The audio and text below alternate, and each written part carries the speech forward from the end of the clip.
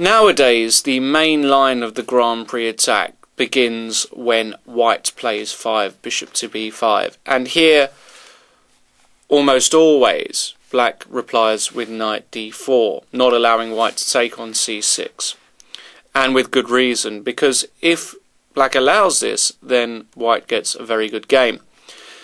We saw in the game Trent versus Tilichev that what happens after d6, but there are other moves in this position, and one of the key moves we need to briefly go over is the move e6.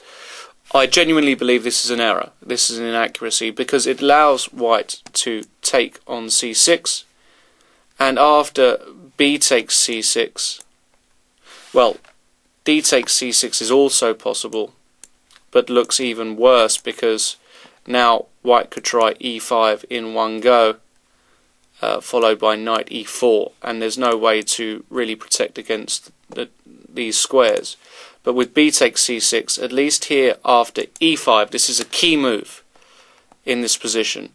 You fix the structure, fix the weakness on d6, and fix the weakness on c5, and this knight move is absolutely devastating for black in a lot of variations. So after e5, black has to react in the centre with d5. A move like knight e7 simply isn't sufficient. Knight e4 is easy pickings for white. He's going to win at least a pawn with a huge advantage. So d5, stopping white play knight e4 is crucial. Should be noted that d6 doesn't quite achieve this because knight e4 is still possible.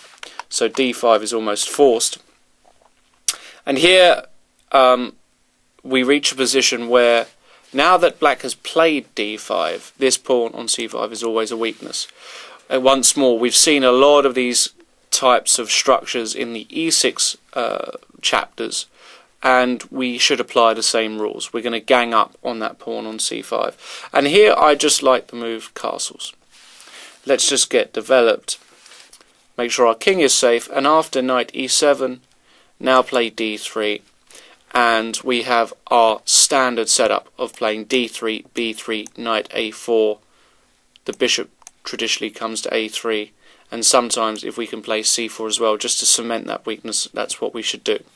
And I thought I'd show the game Plaskett Devereux from the year 2000, another English Grandmaster playing this opening with white, and he made it look really easy to play against this variation. Let's see what happened. Well, d3 castles was played. There was another game with c4, which again, very thematic. This was seen in Rogers Stochek, so between two grandmasters. And here after c4, Ian Rogers, the Australian GM, took. Of course, black isn't going to recapture immediately because white could take the queen off. He plays bishop a6, pinning. And after b3 now, d takes c4, well, Rogers took on d8, and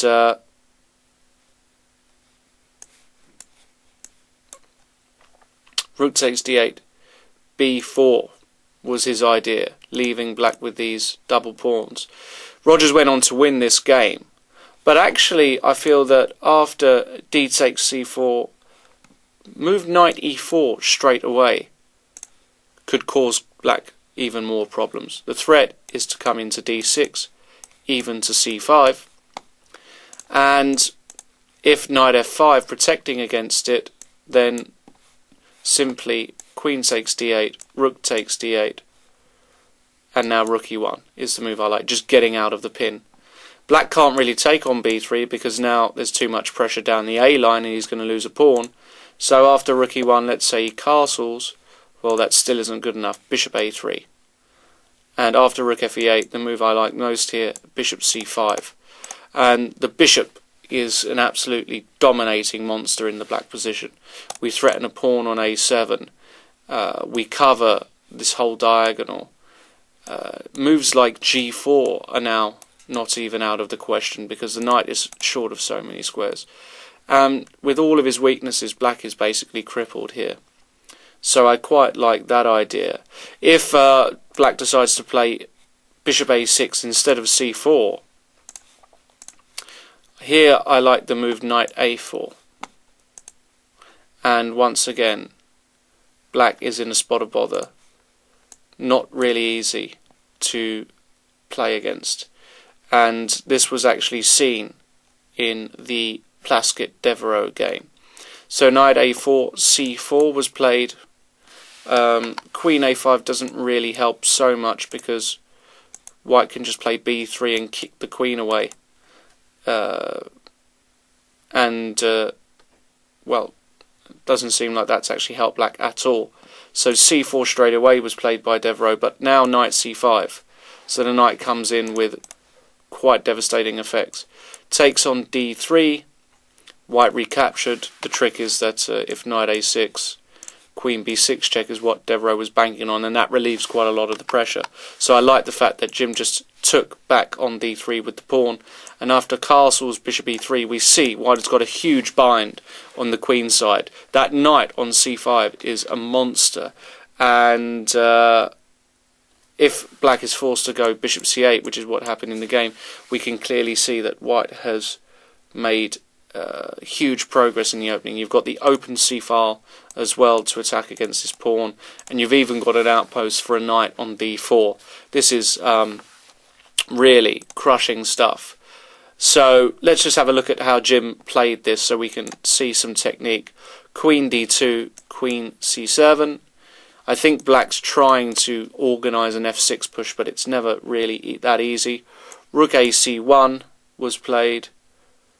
Rook e8, not sure if that's the best move, but even still. Bishop f2, f6, well, he managed to get f6 in, but here I like the way Jim played. He played with bishop d4, basically exchanging the dark squared bishops, and if we look at this position, these two knights are killing black. He really simply can't deal with their threats and the control they exert over the key central squares.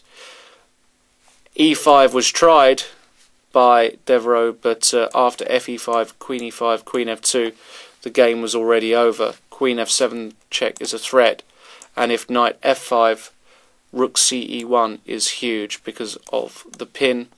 Knight e3, well, queen f7 check, king h8, knight takes c6 was curtains.